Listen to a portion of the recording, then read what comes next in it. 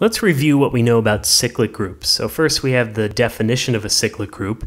A group G is cyclic if there exists an element A in G such that G equals all the powers of A. And a generator of the group is that A that generates the group. And that means that it's just a bunch of powers of A that make up the entire group. And we also know that every cyclic group is abelian. And we know that cyclic groups can be infinite, and that would be like z, the set of integers under addition, or finite, and that would be like z sub n, that would be the set of integers under addition mod n.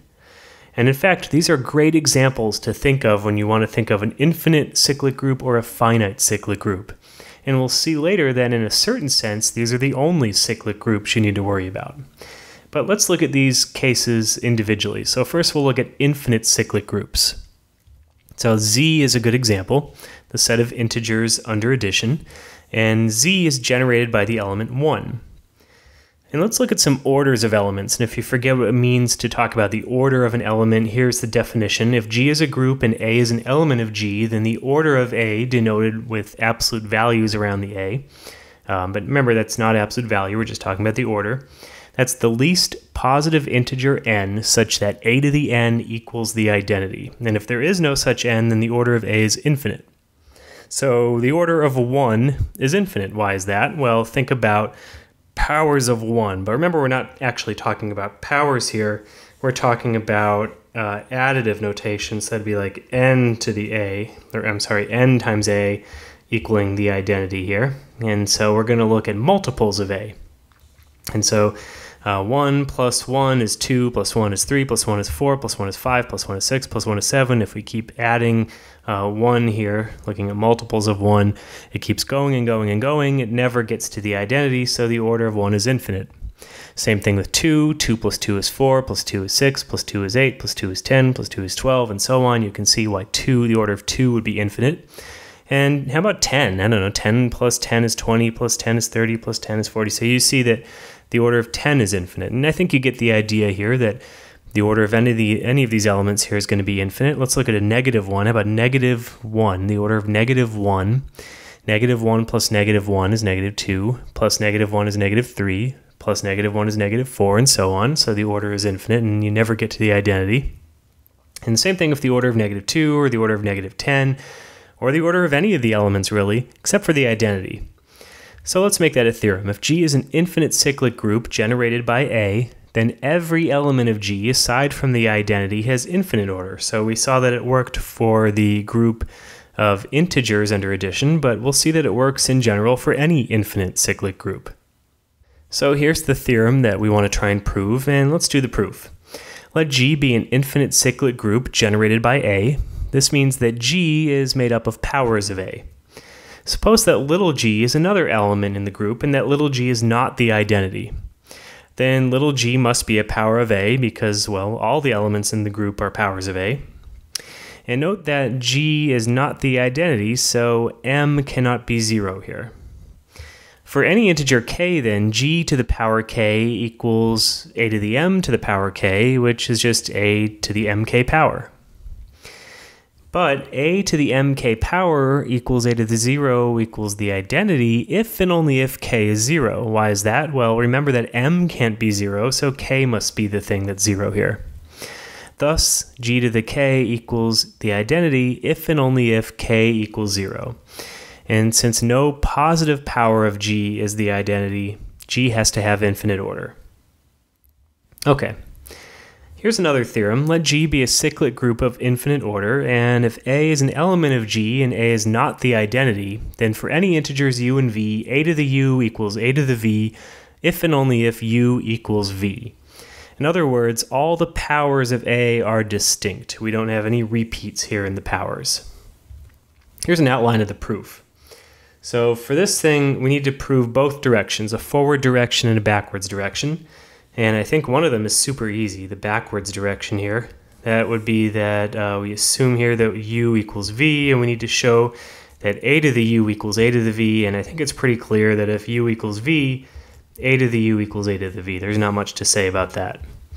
The forward direction is a little trickier. So we have a to the u equals a to the v, And we need to show that u equals v. So I'm going to rewrite this as a to the u times a to the negative v equals the identity, or a to the u minus v equals the identity. Okay, so now what?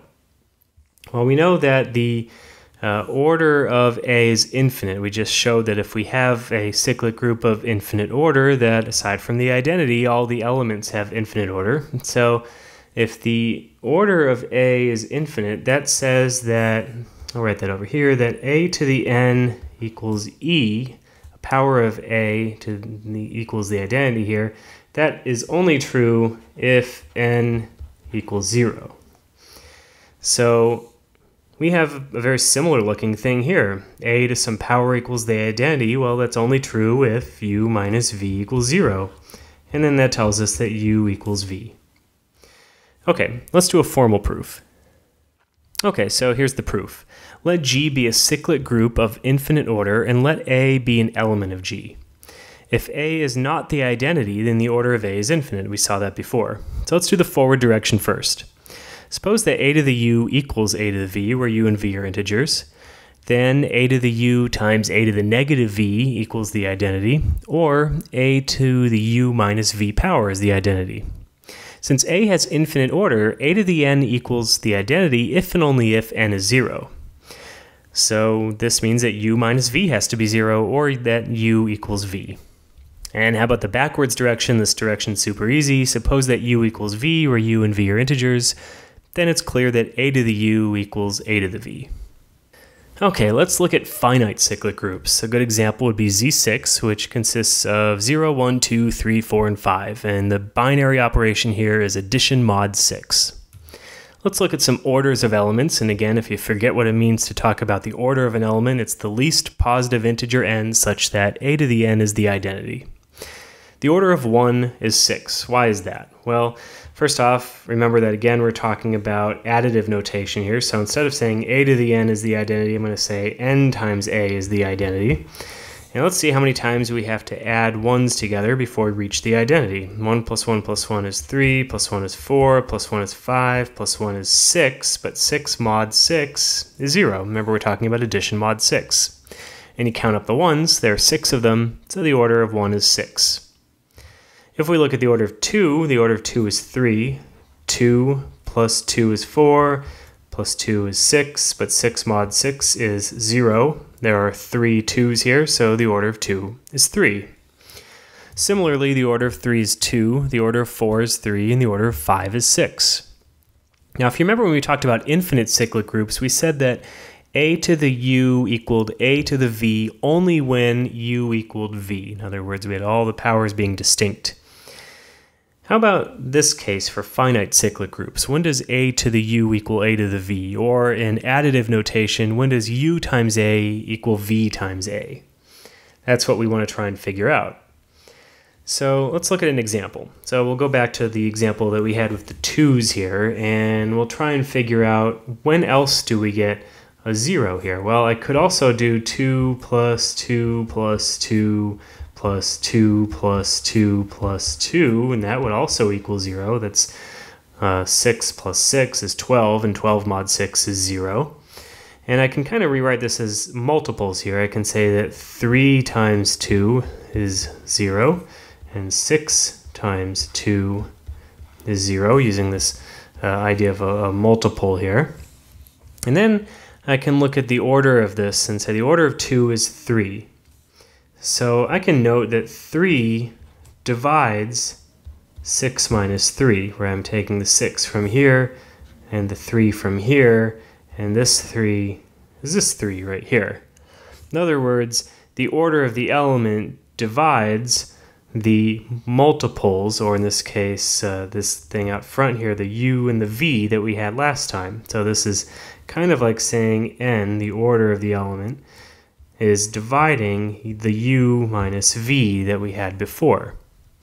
So let me write it down as a theorem, and I think it'll become a little clearer here. The theorem is, let G be a cyclic group of finite order if A is an element of G such that the order of A is n, then for all integers u and v, a to the u equals a to the v if and only if n divides u minus v.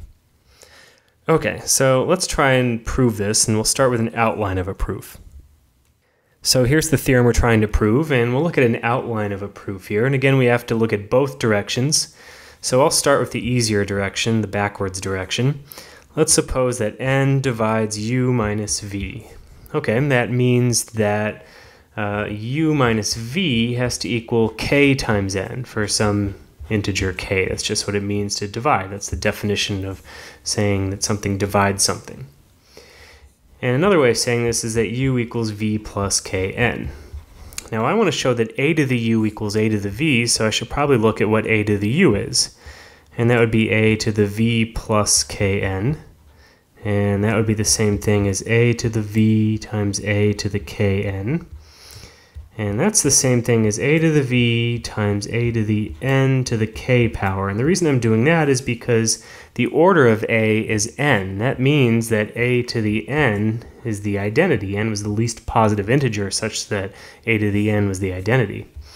So a to the v, then I have in place of a to the n the identity. And now I think you can see what happens here. This ends up just being a to the v times the identity, which is just a to the v. And so I have a to the u equals a to the v. The other direction's a little trickier, so we're going to start by saying a to the u equals a to the v, and I want to show that n divides u minus v. Well, I can rewrite this as a to the u minus v equals the identity. And now what? Well, I'm going to use something that we've used a couple times before, the division algorithm. And that says that u minus v equals, and then we have a quotient and a remainder here. Q is a quotient, qn plus a remainder r, where q and r are integers. And we have another condition here. The remainder here is greater than or equal to 0, but less than n. Okay, so how does that help us? Well, if I look at a to the u minus v, which I should point out was the identity, then that's the same thing as a to the qn plus r.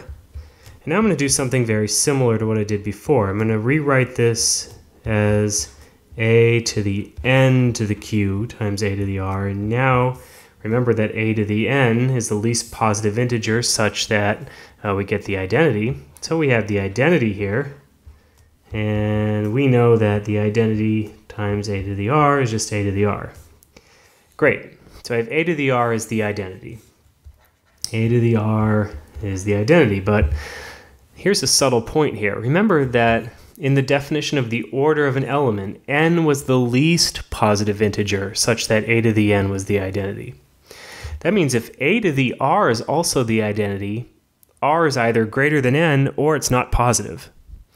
Well, r can't be greater than n. We have right here that r is less than n by the condition on the division algorithm. That means r can't be positive. Well, r has to be greater than or equal to 0, so the only option left, r has to be 0. And if r is 0, then u minus v is just q times n, and I have that n divides u minus v. Perfect. Okay, let's do a formal proof. Okay, so here's the proof. Let G be a cyclic group of finite order, and let A be an element of G such that the order of A is n. This means that n is the least positive integer such that a to the n equals the identity. So we'll start with the forward direction. Suppose that a to the u equals a to the v, where u and v are integers. Then a to the u times a to the negative v equals a to the u minus v, which is the identity. And by the division algorithm, we know that there exist integers q and r such that u minus v equals qn plus r, where r is greater than or equal to 0 but less than n. So then the identity E is equal to a to the u minus v power, and in place of u minus v, I'm going to put in qn plus r. And then we do some algebra here, and we note that a to the n is the identity here. And we end up getting that a to the r is the identity. Now here's the subtle point of this argument here. R is greater than or equal to 0 but less than n, but n is the least positive integer such that a to the n equals the identity. Well, if r is less than n and a to the r is the identity, r has to be 0. Because remember that n is the least positive integer such that a to the n is the identity. So if a to the r is the identity, r is either greater than n or it's not positive, and it can't be greater than n, and it can't be negative, so it must be 0. Thus, u minus v is q times n, and n divides u minus v. The other direction is a little bit easier. Suppose that n divides u minus v, where u and v are integers. Then u minus v has to equal k times n for some integer k. That's just what it means for the definition of something to divide something else. So u equals v plus kn, a to the u equals a to the v plus kn, and then we do some algebra here. Again, we note that a to the n is the identity, and that gives us a to the u equals a to the v.